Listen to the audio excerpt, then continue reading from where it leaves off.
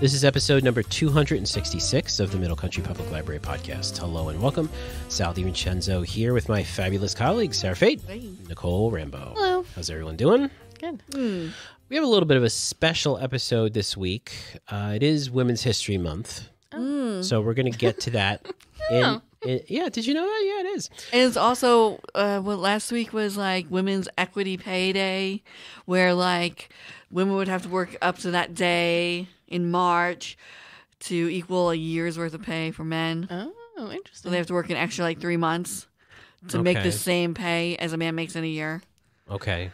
Oh. Yeah. It was also Women's History Day, right? International Women's Day. So there's a lot of women's stuff going on. Yes, there's a lot of women's stuff going on. So that's what we're going to concentrate on this show today, this episode. But first, we have a couple of pieces of housekeeping. Nicole, why don't you go first? Because I think that's the first thing that's happening, correct? Yeah. Mine starting March 23rd.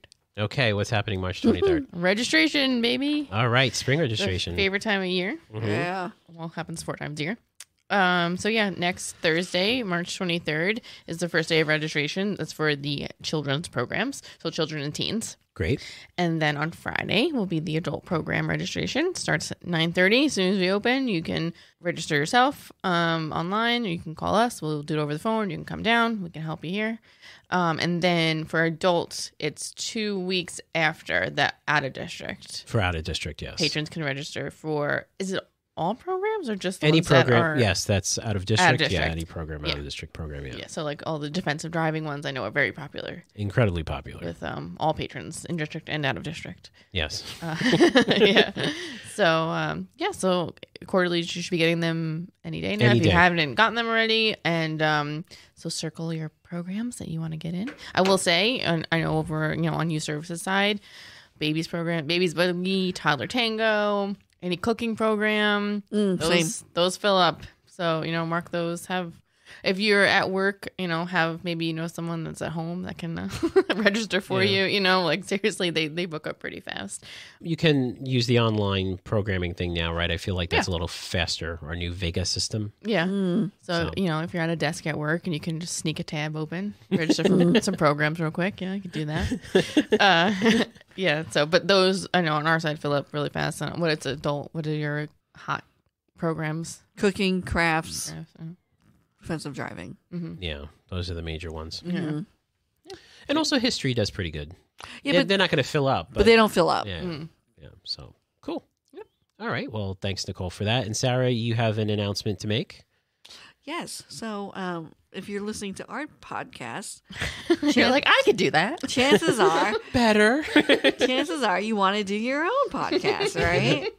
So we do have a media studio at the Innovation Space that will be ready for booking for your own recordings. Nice. Yeah. Starting on March 28th, you'll be able to register for our training seminars on how to use the equipment.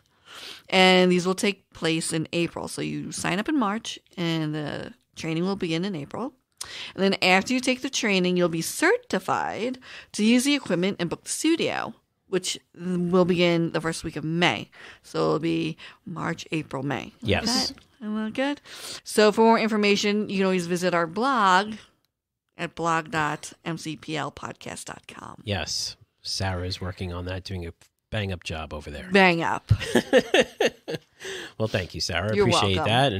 And again, there is a contract stipulation when you do sign up to use the podcast that you can't be more fabulous than we are.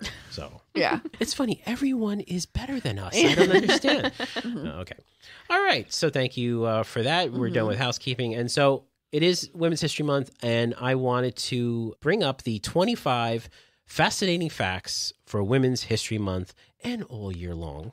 How about that? Please tell us. 25. 25. Well, I might not do all 25. Okay, yeah. Yeah, because this is only a 20-minute show. But I'll ask you, does anybody know when the first Women's History Day was held? 1980. Oh, see? I look, I had no idea that it went this far back. Oh, 1920? Even farther back. Wow. 1880. No, almost close, but too far.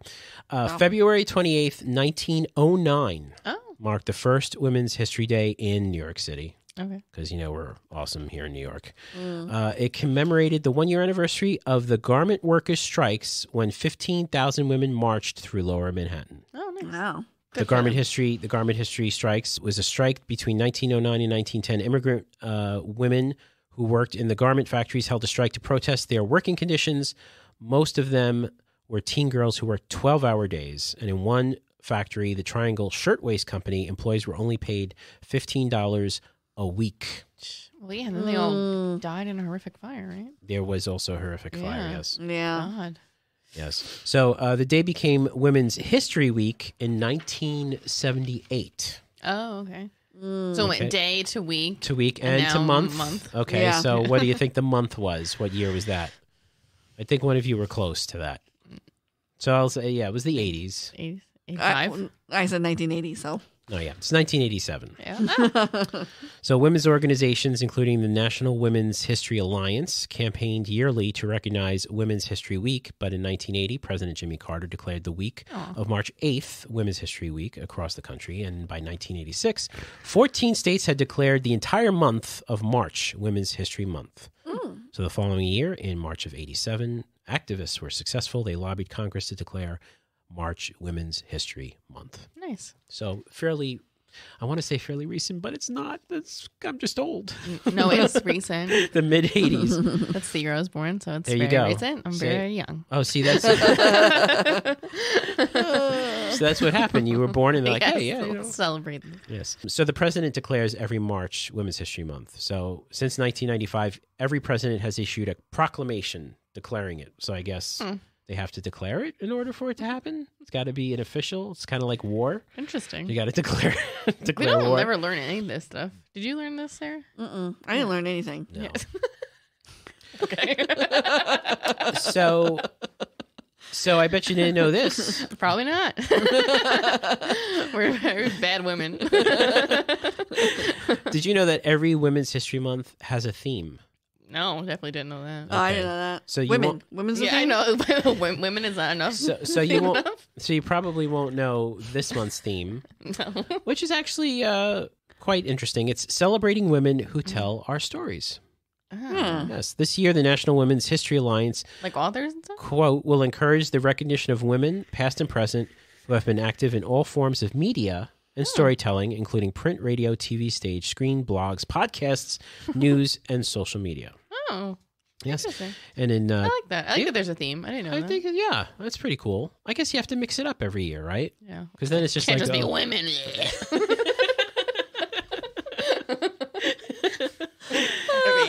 Specific ones. and that's another thing I'm going to isolate for the board. Oh, my God. That's the Nicole women. Gotta put that in there. And write that down. The time. 2020, the theme was Valiant Women of the Vote and honored women from the original suffrage movement, as well as women who continued the struggle in the 20th and 21st centuries. And in 22, the theme was, I don't know why they're jumping around here. I don't know what happened to 21. Oh, I'm sorry, because the theme was extended in 21 and renamed Valiant Women of the Vote Refusing to be Silenced. Oh, damn. So it was like, they kept going. Why? They're like, we're running out of women. Let's just Yes, let's just keep going. And then 22, last year, it was, still voting. yeah. They won't shut up, these women. And in 22, it was Women Providing Healing, Promoting Hope. The theme was not only honored by the tireless work of caregivers gonna and say, frontline yeah, workers of the yeah. COVID-19 pandemic, but also the women of all backgrounds who have provided compassionate healing and hope They're for going to the run out of betterment themes. of patients, friends, and I want to family. see like the history of the themes. I want to see. Yeah. Yeah, Well, it's the Women's History Alliance. We'll put that in the Yeah, blog. yeah. Can we put that in the blog? That'd be great. of course. What was the first territory to grant women the right to vote in the United States? First territory. Yes. We have territories here. Well, obviously, if it was a territory, then it was probably not officially a state, I'm guessing. I don't remember any territory. The So- Northwest territory. You're close. You're close. Probably Northeast. So, no, not Northeast. It wasn't- California. No. I'll give you one more hint. I don't know territories. It's so it's the Wyoming territory. Oh. Never take it for granted that you can vote, ladies. That's what this Are says. you saying that because how stupid we are? Yes, no. I was like, I'm reading okay. this- You two shouldn't be allowed to vote. I'm I was like, reading. what's up? I'm reading this from the article. That was not Sal A saying little that. condescending. This is the condescending women's This history article. month. The women wrote this article. Yeah, okay. They did. The Wyoming Territorial Legislature gave every woman the right to vote in 1869, according to History.com. Okay. They elected the country's first female governor in 1924. Wow, Wyoming. Yeah, of the Nellie curve. Taylor Ross. Wyoming. Did you know this? That it wasn't until 1965 that all women could legally vote. Yeah, I knew it was definitely later than. Yes. Yeah, it was yeah. later than the amendment. So the amendment was signed into law in 1920. But even after 1924, Native women and other women of color were prevented from voting by state laws such as poll taxes and literacy tests. It wasn't until 1965 when President Lyndon B. Johnson signed the Voting Rights Act into law that discriminatory tactics such as literacy tests were outlawed and all women could vote. Yeah, I know. That is crazy. Yeah. It's 1965. Because that does feel like yesterday. Here's something. And I think this was a History Bites. Did you know that Claudette Colvin refused to give up her bus seat 9 months before Rosa Parks did? Yes. Nothing about Claudette Colvin, well, right? She was young and pregnant, right? She was Or young. a young mother. Uh-huh. And, so. Yeah, she was 15 Yeah. years old. Yeah. Yeah, so She kind of got brushed aside. yeah, well, Sarah, we'll put that also in the show notes because She was 15 and pregnant? she was 15. Oh. And she was young, like she was pregnant or just had a baby. Like I'm pretty sure that, like, she was like a harder person to like rally around. I was going to say, than that's Rosa why. Parks. Yeah. Yeah, she was a hard Yeah. sell Yeah. of... Yeah. Yeah. So. Okay, so who was the first woman to pass astronaut testing in 1961? Do you know? Is that Sally Ride? No. No, she was in the 80s. Yeah, that was the 80s. Yeah. Mm-hmm. It was Geraldine Jerry Cobb, the first woman to pass astronaut testing, but she wasn't allowed to travel to space due to her gender. So that's terrible. She testified on Capitol Hill in 1962 saying, quote, we women pilots who want to be part of the research and participation in space exploration are not trying to join a battle of the sexes. You can send a dog and Yeah, a pig monkey. and a monkey to the moon, but not me. I hope that was part of her speech. She did say that, yes. Yes, okay. It's Oh, not yeah. in this article, but I'm sure she said it. Yes, okay. And incidentally, a couple days ago, SpaceX they launched a capsule up I would to not be on that plane. the space station. It was just empty, but it had Okay. Yeah. No, I'm sorry, it wasn't empty. It did Women not in have it. people.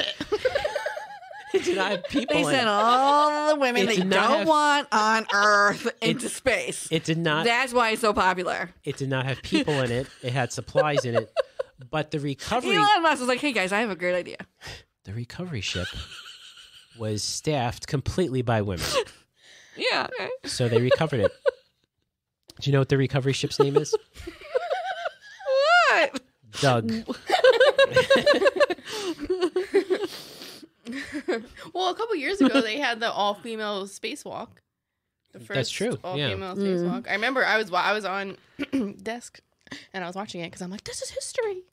And what? It It is. is, yeah. Now, this I did not know. This I had no idea. Yes. Okay. Yes. I knew part of this, but not the whole thing. Okay. About 20 years later, Sally Ride was the first woman in space. First woman in space. What a good name, too. And did you know this? She was the first gay astronaut. Oh. Oh, I don't know. See? We had no idea. Sally Ride became the first woman in space on June 18th, 1983, when she flew on the Space Shuttle Challenger. It wasn't until her death that her obituary revealed that she was gay. So there you go. Sally Ride. I'm gonna say that's probably the first gay astronaut that actually came out gay. Right, I'm I was sure gonna there's say, yes, yeah. Sure might there was have been other people who others that weren't. didn't. Yes. Yeah. See, now this, I don't know. This is controversial. Women couldn't get credit cards on their own until 1974. Well, they still shouldn't give me one. So. That's what I was going to say. You, Yep. you said it. You said it, not me. That was Absolutely. Nicole. Take it That away. was Nicole. What percentage of Congress are made up by women? 10%. No more. 40. No, too much. 11%. No, Nicole. That would be too many. No. They're all in space. 27%. Oh, so many. The ones who get elected, that goes over, they just shoot. This is the new celebratory Yeah. party that we do for women. Okay, the percentage. Did you know that the percentage of women from Middle Country Public Library podcast, Oh, yeah. 100% are silly. Okay. True or false? More women are earning college degrees than men. True. That's correct. Yeah. Women are outnumbering men in earning post-secondary degrees. According to the 2021 data from the Education Data Initiative, 59% of women continue their education after high school compared to 50% of men. Here you go, Sarah. This is for you. Oh. The gender pay gap still persists. Despite the ever-growing number of women getting degrees, the gender pay gap has narrowed by less than 0.5 cent per year since the Equal Pay Act was signed in 1963, according to Forbes. Mm-hmm. Did you know that women make up 14% of active duty military members? Oh, That's pretty good. Yeah. Women also make up 23% of officers in the Coast Guard. my aunt was in the Coast Guard. Yeah, so That's rough. almost a quarter of the officers in the Coast Guard are women.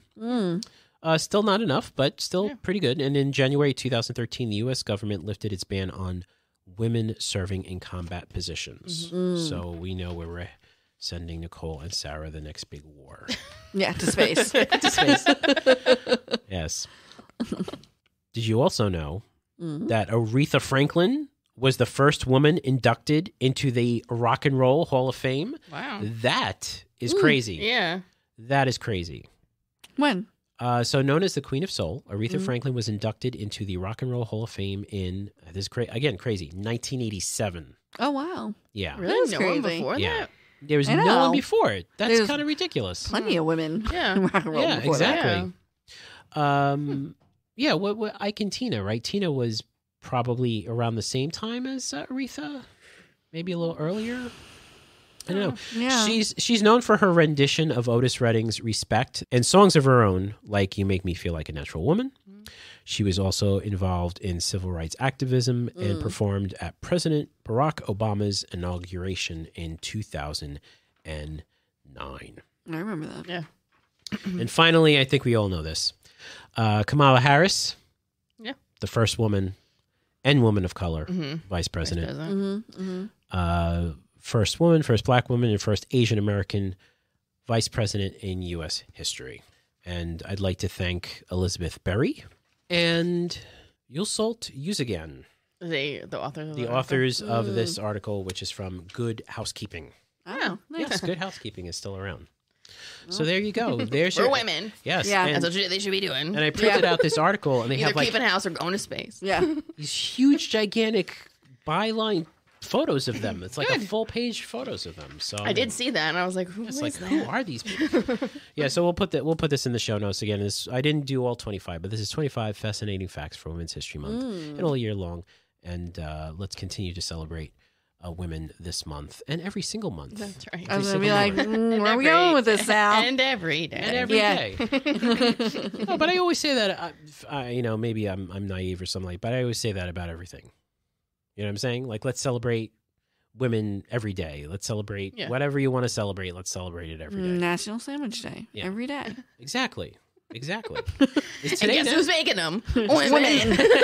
Yeah. In space. Those are all jokes. Okay.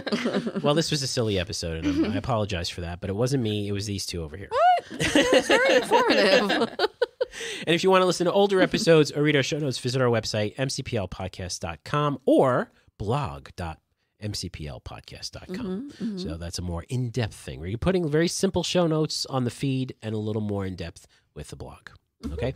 And if you're watching on YouTube, hit subscribe. Again, thank you so much for getting us over 1,000. Some people actually unsubscribed after I said it. Just Really? probably out of spite. No, I'm just kidding. Oh. Wait, is it still at 1,000? Yes, we're still Oh, over okay. 1,000. All right, good. Yes, so definitely do that and click the like button. We'd appreciate that. So for Sarah Fade and Nicole Rambo, I'm Sally Vincenzo. We'll see you on the next show.